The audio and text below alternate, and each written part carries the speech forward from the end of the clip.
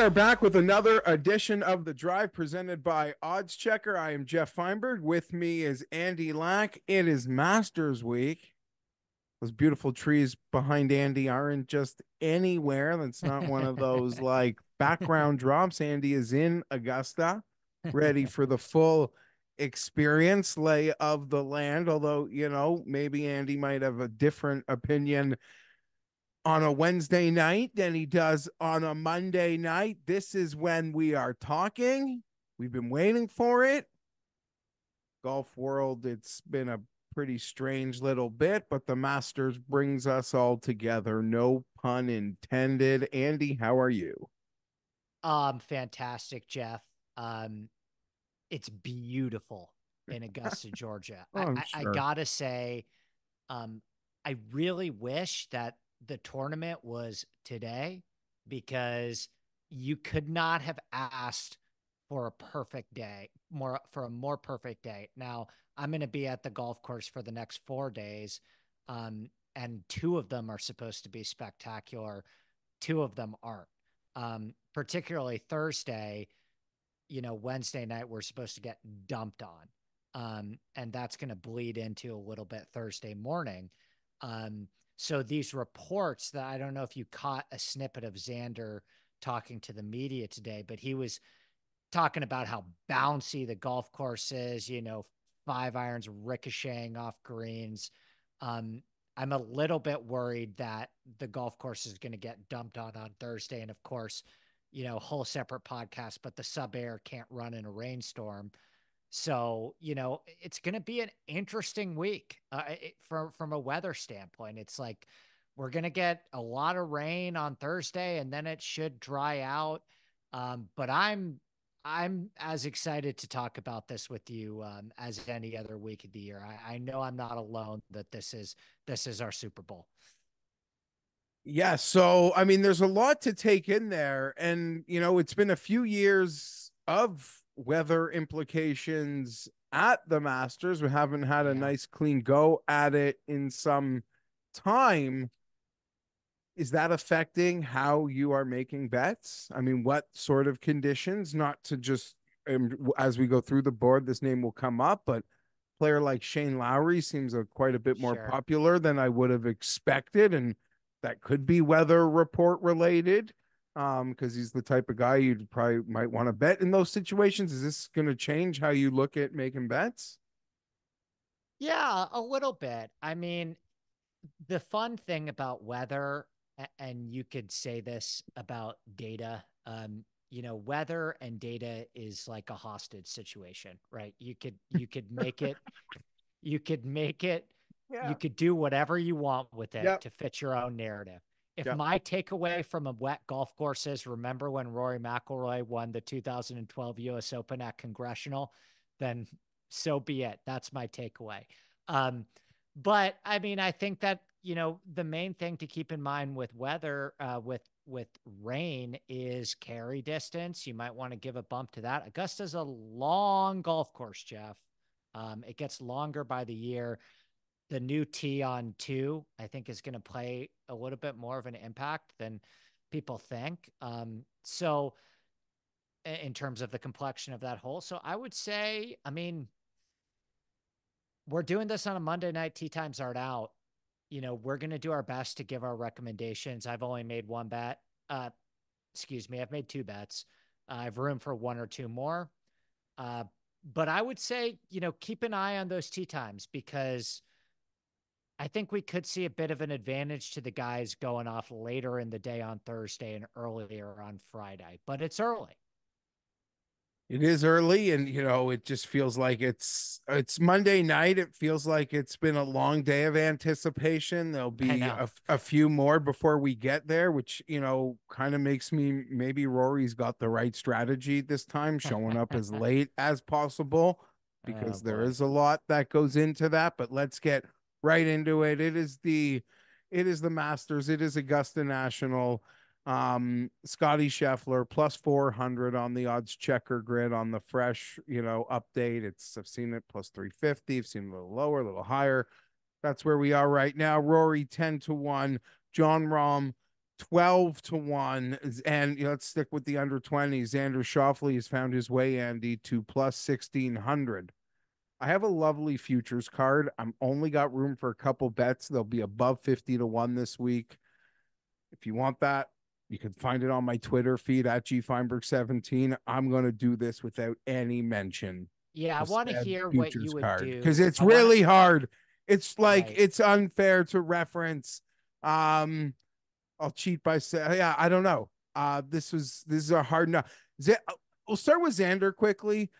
The only players it feels like that have won their first major under 20 to 1 since we sort of in this golf, daily fantasy golf betting podcasting era would be just Dustin Johnson, Jason Day, maybe Jordan Spieth, and probably John Rahm. So special players, guys like Dustin just felt totally destined.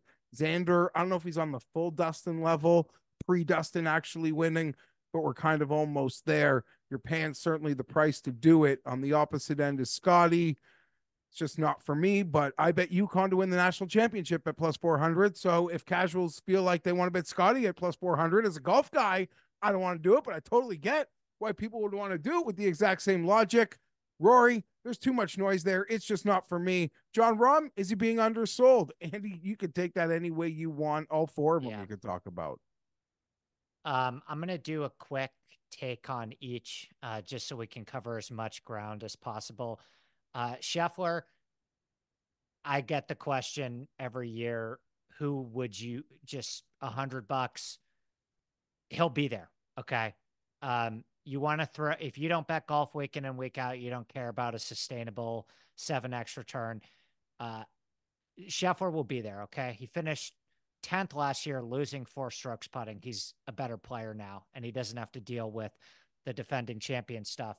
So I'm with you. It's not for me, but if you're a casual and you want to throw $100 on Scotty Scheffler, my girlfriend bets Scotty Scheffler. I told her this is the highest likelihood that you're going to be interested on Sunday is betting Scotty Scheffler. And guess what? Scotty's going to go off in the second to last pairing, Geoff, or the third to last pairing, or he's going to be 5 back. The number he gets, so he's the freaking boogeyman. I mean, he's not. Yeah. Scheffler's going to have to be 8-10 back on the weekend to be more than 5 plus 500. So you get a plus 400 ticket before the tournament starts. You want to add your favorite guy on Sunday. You'll have a fun day. Rory, it's beyond golf for me. I mean, this is the Masters with my dad. He's our guy. So, subjectively, I bet Rory because I want that more than any sports thing I've wanted in my life. I bet him at LACC. I bet him at St. Andrews. How much more can a man take? Who knows? But it's my last time going to the Masters with my dad. You're freaking crazy if you don't think I'm betting Rory. And I like Andy because Andy all year, like every tournament other than the Masters, like the data will not interfere with anything. But we get to the majors and you're just like, you're not just a golf fan, you're a bettor, but you're like, I'm literally just betting on guys I want to see win will break any tie like times 10. Yeah. Because it's amazing. Like, it's like I'm a golf fan as much as I'm a golf bettor, and the Masters can really cloud that. I'm with you too on that like fandom can really take over. I can maybe bet a guy I don't care to see win any other event, but a major, I have to want you to win to bet you. And maybe that's a fair disclaimer that we're going to put out here in some ways. Granted, with majors, you're really only talking about good players anyway, so there's no secret there. So I like that. I like Andy can change his stripes, and he usually does it for Rory and majors. And as long as, good for you, Andy. Good for you, buddy. John Rahm, just a cross off defending champion. Not a cross off. Can we being just undersold? Yeah, can we just take a second to think about the fact that the guy wins the Masters. He wins 4 times last year. He also, post Masters, he finishes 10th at the US Open and 2nd at the Open Championship. He goes to Liv, finishes in the top 8 every single start in Liv. He's the best driver of the ball still on Liv. and he's coming back and hosting the Champions Dinner, and he's an afterthought to Scheffler. He's not even in the conversation of best player in the world right now. And to me, as somebody that has been arguing the other side of this for a while, I gotta say the pendulum's it swung too far. I really think it has, in terms of this, like, Rahm Scheffler is still a thing. I spent all weekend locked up in a hotel room in Atlanta diving into live stats. This guy is, like, at worst the second best driver of the ball in the world. Okay. And I know he hasn't made enough putts to win 5 times on live, but listen, I'm not betting him at 11-1, but the gap between them should not be what it is narratively market wise right now. I'm just telling you that right now. I know it's not a DFS show, but it's too much. It's too much. Rahm's an animal, Geoff. And I also just want to say, like, how is the defending champion in prove it mode? Like, how does he, like, how is Rahm has bulletin board material this week? Like, Rahm has a chip on his shoulder. Like, everybody is going to talk shit about how dumb of a decision it was to go to live if he doesn't show up. I mean, come on. It's okay. he's going to play well. There's shows within shows here, but I will tell you that the bulletin board material is, I think it's one of the most fascinating things to me. Can Jon Rahm, like, flip the switch in the same way like Brooks Koepka can? Because, like, he's good enough. He like, in the way that going from music in the background, the shorts, and not even winning there to winning the Masters. And anyone who's been watching me do these videos for years knows I've always leaned Jon Rahm in this, like, big three debate. Yeah. Pre this move, I was always like, no, Rahm is my, like, I'll take Rahm. You make me pick between these top three. I always picked Rahm. Yeah. Sometimes good, sometimes bad, more often bad. But so I'm not here to discount it, but you do now have to prove it in some weird way. Like, you're playing in, no, I'm not saying it's not competitive. It's just freaking different, right? Like, there's music, there's like, I'm not even knocking it. I'm just saying it's different. We saw Brooks just be able to flip that switch like it meant nothing. Yeah. I think Rahm can, but in some ways, like, you got to show me you can. Yeah. Speaking of, yeah, yeah. well, I was going to say, well, I wanted to, we can do one or two things on Xander, but do they want us to bet Brooks at 20-1? Dude, I've spent some time on Twitter today. I'll tell you one thing, Geoff. Rory and Rahm aren't taking action. Okay. I know Coley put out Rahm. That made me feel better about my Rahm take. And I've said a couple times in group chats, like, hey, give me a Rahm Brooks matchup. I'm taking Rahm because I'm just really high on Rahm this week, and he's kind of the last man out of my betting card. But there's a 22 on Brooks, and he's getting bet. So Brooks is being I boosted. I watched Doral. He looked bad. I don't know if the folks over at the sports books and Bet365 were watching Doral too, but I was still, I'm like, I don't have a bad thing to say about Brooks. Like, the guy still terrifies me. I think Rahm's going to outperform him this week, but he's 20-1 and it's getting bet and it ain't moving, Geoff. Getting bet, it ain't moving. I've seen places offer boosts, even that come with, like, an attached each way. But even if you broke that off, it's 30-1. On, like, yeah. If I had to start a betting card this week, I think I would be betting him. Maybe I still should. I'm not. I'm one of these weirdos that think Xander will Speaking win. of a number that did move. Yeah. Speaking of a number that did move. And imagine betting Xander and not betting Brooks. Like, what sort of, I've joked it. I've said it a couple times today. Josh Allen said he knows what he signed up for when asked about the worries of CTE. He bet Xander Schauffele, you know what you signed up for. Like, you know what you're signing up for. But to think, like, there's people out there. I've Xander at a bigger number, but I said we're not talking about those. Still, even at the bigger number, it feels weird to think that you're going to bet him over Brooks Koepka. It's strange. Brooks is, like, evergreen awesome, and out of all those guys, I might even rather bet Hideki Matsuyama at 22-1, Andy, who's been absolutely striping it. So there's a lot The board has been squeezed, but there's a lot to go Yeah. over. No, that's what I was gonna say. Like, I want to rapid fire this range from like Spieth to Do it. Finau. Rabbit it. Like, like because I bet Rory, I got a wonderful 13 on Rory. Could be a paper bag parking lot situation, but I got a wonderful 13 on Rory. And then I have one guy at 50. Um, so I'm kind of locked into this Spieth, Hideki, Neiman, Aberg, Cantlay, Hovland, Zalatoris, Clark, Bryson, Finau range is I can pick a guy there. I can pick a guy there. It's hyper fascinating. There's a lot of names. I don't really care for speed. That could be other people's bag. It Yeah, I ain't kind of it ain't yeah. for me. I'm not feeling it this I week. do think Aberg and Wyndham are gonna play great. I don't care about Who do you prefer?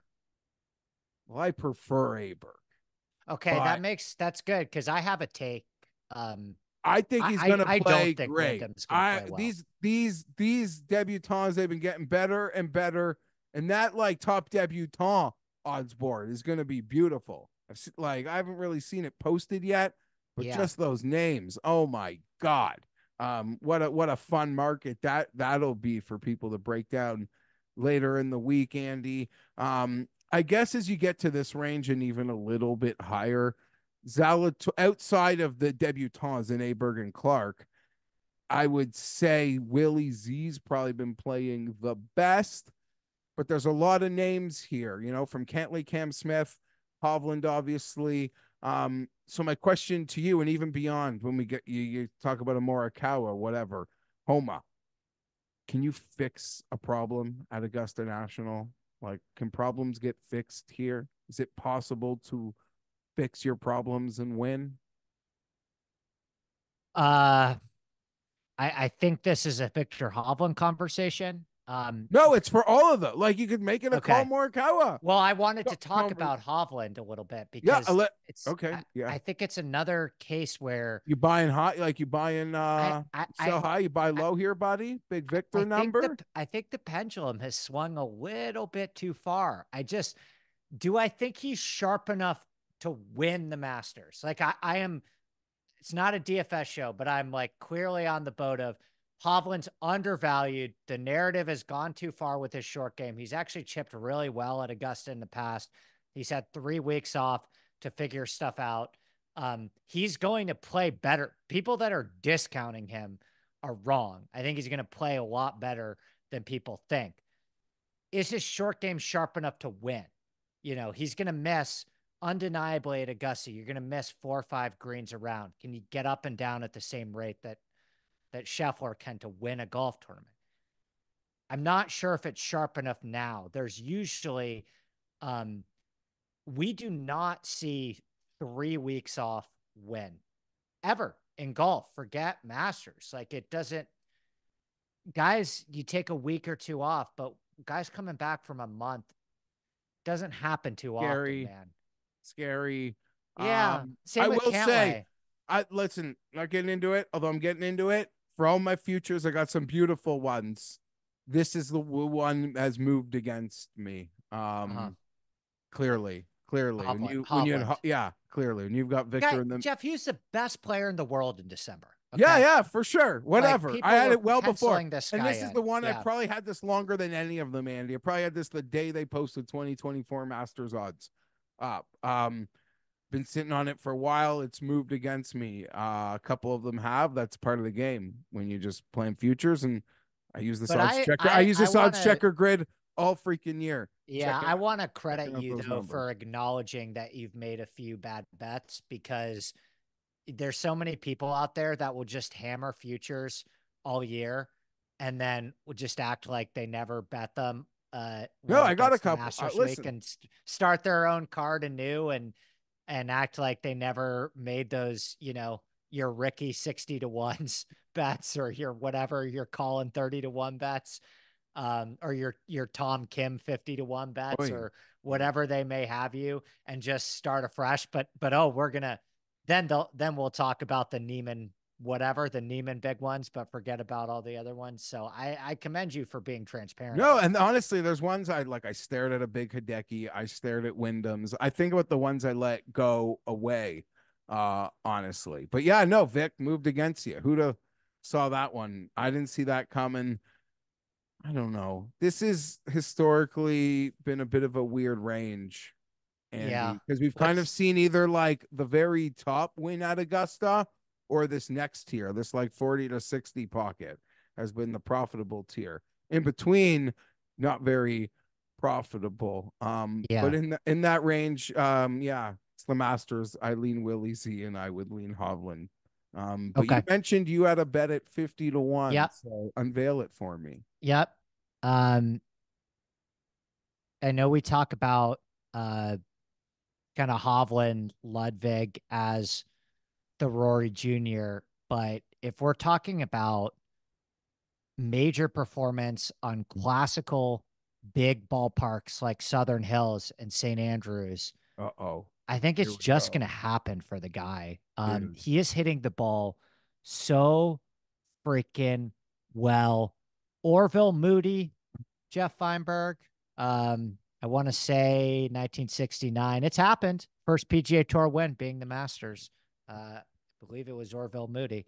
So, you know, I just love the way that Cam Young is playing golf right now. I love his. You didn't have that on your bingo card.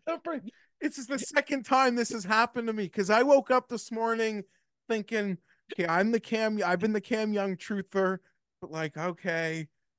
And that this is the second time they're doing a show, and the people I trust the most are like, you know who I like this week? Yeah.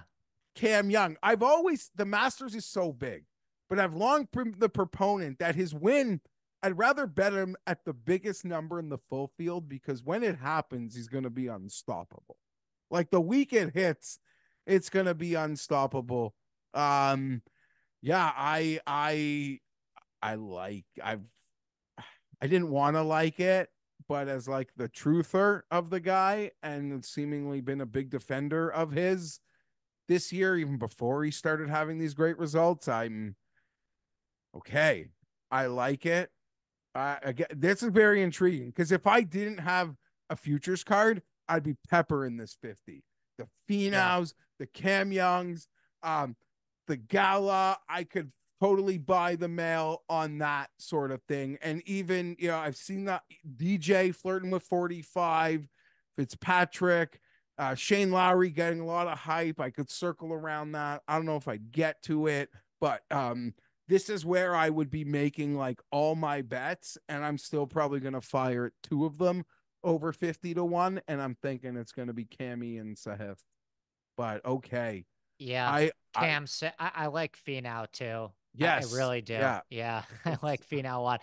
One last thing on Finau. Um, you know, now we're Cam Young. both. Yeah. I bet Cam Young, but I may bet Finau too. I wish I missed a 50 on Finau. There's got to be a 50 on Finau somewhere. Yeah, it could be coming back. I just refreshed the grid. So you could Yeah. be seeing those again. Yeah, I mean, we've spoken about it before, whether you mentioned Coley tipped. It might have been Rom and it took a bit of a dip, but yeah, Coley moved it. I'm pretty sure there's very few people out there that can move the numbers so quickly like Ben can.